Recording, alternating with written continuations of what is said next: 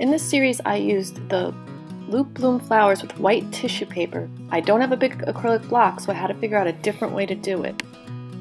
I peeled the back of the stamp and placed it on my work surface. It didn't move at all, it stuck to the table.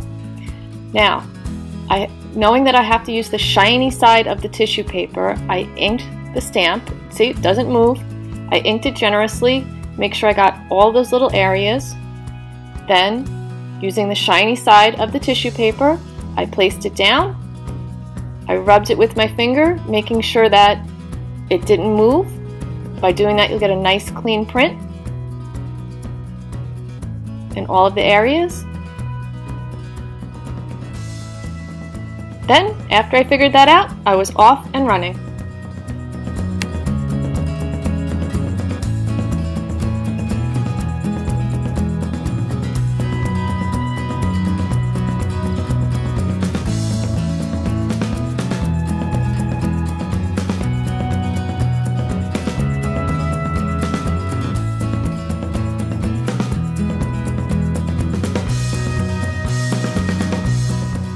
Using the tissue paper will allow you to flip your image forward and backward, and when you apply matte medium to it, it will go right through the tissue paper onto the canvas and will almost disappear.